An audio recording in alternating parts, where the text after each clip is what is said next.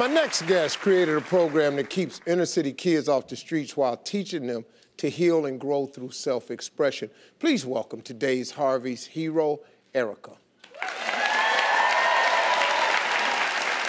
So, Erica, tell us a little about your organization, Chicago Art Beat Studios. Yeah, Chicago Art Beat Studios is an arts-based violence intervention organization, and we focus on art, nonviolence, service, and self-determination.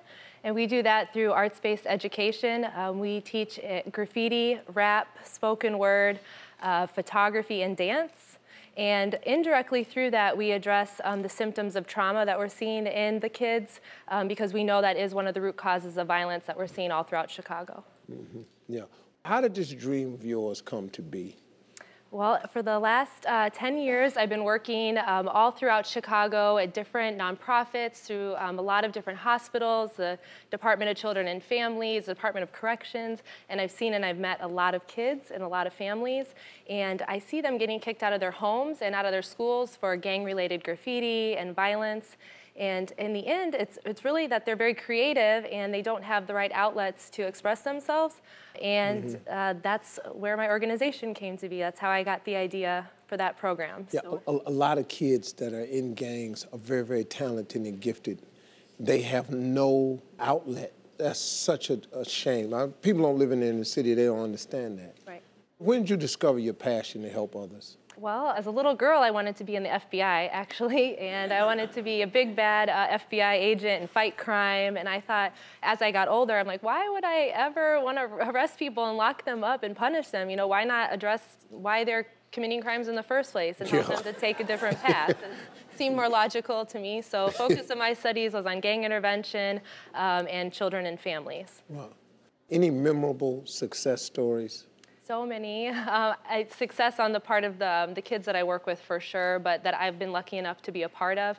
One young man I worked with named Michael, he was struggling at home and in school. He ended up getting kicked out of school and had some different home situations that were causing him some stress. So we worked with him to get his GED. He was a part of Chicago Art Beat Studios, and he's a full-time job, and he has learned to express his anger and his thoughts and his feelings through art and through spoken word, and he's phenomenal. So. Wow. Well, you know, Erica, you've helped so many young people, so many kids, and there are a few kids who came here today who want to say thank you. No way. So we're going to let them come on out. Shut up. Yeah.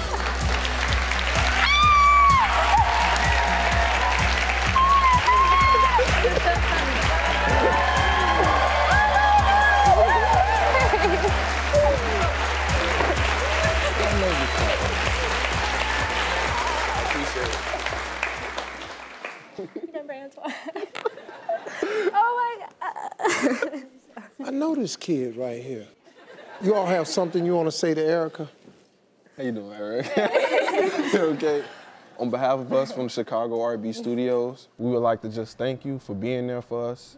Even when you didn't have to or we felt you weren't there, you helped motivate us to do better and to be better. And we'd like to thank you for that. You gave us the push to strive on, and we strive to do better for you and for ourselves. So we won't let you down. So thank you, Erica.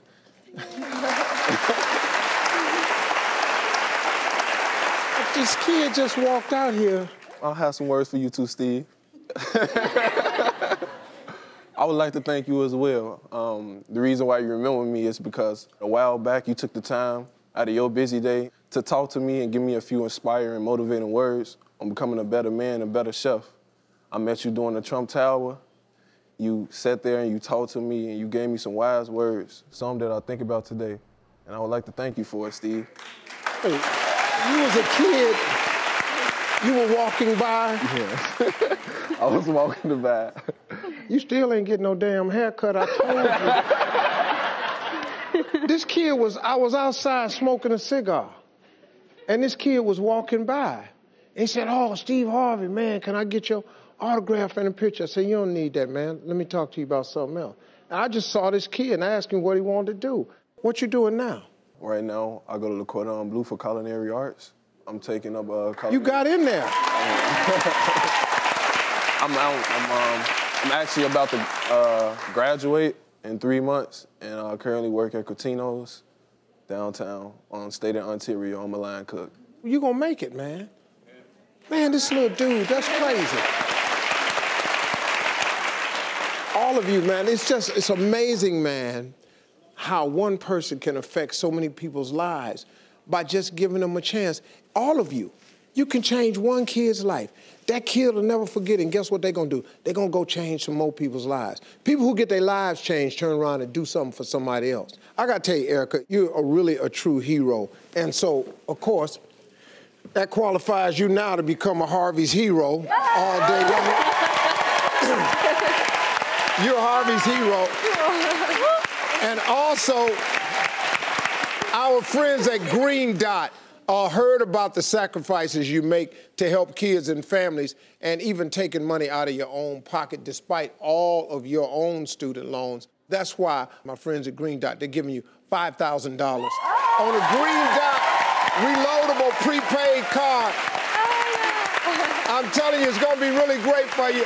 Hey, listen, folks, for more information on Green Dot, head over to SteveHarveyTV.com.